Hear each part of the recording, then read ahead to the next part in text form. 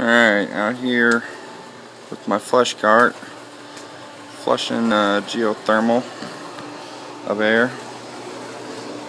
Unit's been running about 2 hours now. See, I got it hooked up here in my flow center. Basically, I connected those with these in the off position.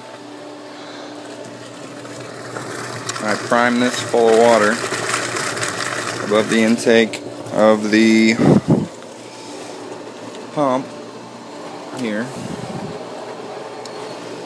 and then pretty much just open my valves here and then turned on my pump. So basically it's pulling water in. We're actually pushing the water that's in the bottom of this tank out back into the loop, and then water comes out of the loop back through this, and then any water or air is let go right through here. So you can see how it's bubbling out like that, throttling out. That's air.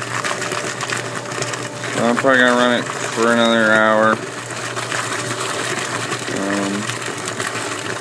and hopefully that'll solve all the noise.